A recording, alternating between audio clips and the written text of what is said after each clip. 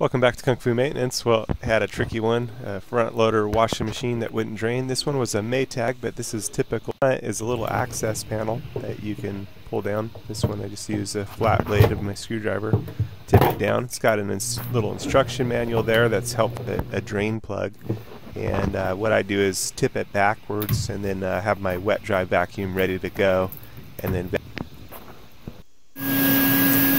quick so I was able to pull out some money there, but that's not always the entire extent of the problem. So I ran this one, tried it again, but I wound up needing to go much deeper, and so that's what I wanted to show on this one. This one still, it did run through, but it still just didn't get the items dry enough. They still were coming out pretty wet, so I knew it was time to go deeper. What is a kind of a collection bag. Here's inside the pump, and on the left collection bag, a couple different ways to get to it, none of them particularly easy. This is through the back of the machine. You can see there's the drain bag there. Sometimes there's a little coin bag that collects it, sometimes there's not. Each washing machine's a little different. This one did not have a coin collection bag, but I did find a bunch more change inside the machine. They weren't very kind in where they positioned the clamps on this particular one. It was difficult to impossible to get to the clamps that take off the bag. So I wound up just squeezing the bag and pushing the coins through, which is possible, and which is how I fixed this one. That collection bag off, and there's like a coin collection bin inside there, and you can take that out.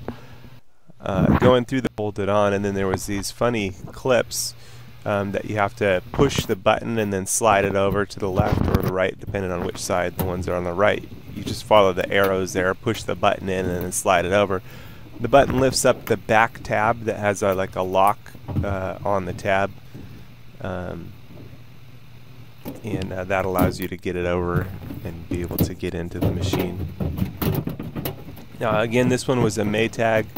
It's very similar for other brands of front loaders.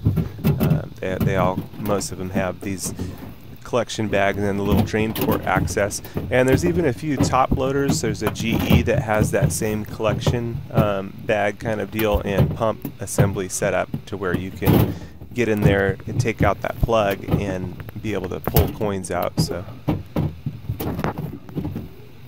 again, this was not the easiest thing to get into in cramped quarters, which is usually how it is. Everything tight quarters, sharp edges, sharp parts, and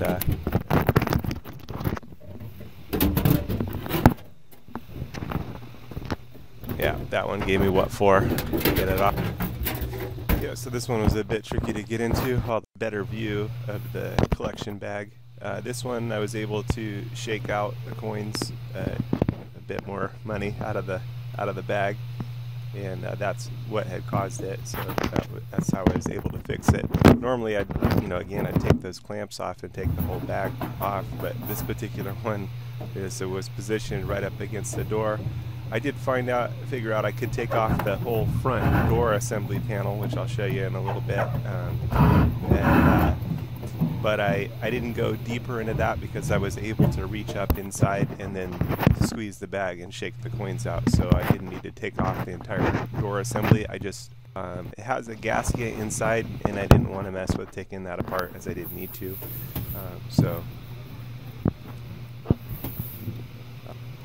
Yeah. Anyway, here's a couple more coins that I was able to pull out, and then I could still feel something in there, so I had to tip it around and move the bag around. That definitely was a tricky one. So there's 3 screws here, and then pull the front, and then squeeze the bag a bit better. Yeah, my camera flashed out footage as I would have liked it. This is enough to show you the idea, show you what's going on with these machines and how you can get your machine back up and running. A lot of times just clearing the initial cup is enough, but sometimes you do need to go deeper and clear out the bag. So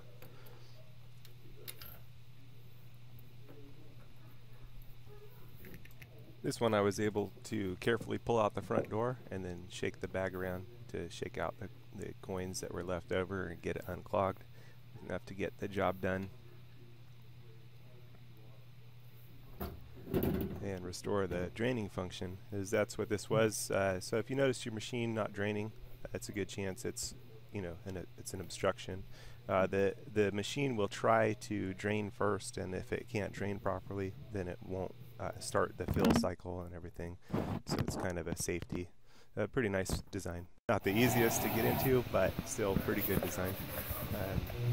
Kind of wish they'd make it so coins wouldn't slip down, but anyway, got this one back up and running, back to normal. Alright, so looks like 41, 91, 101.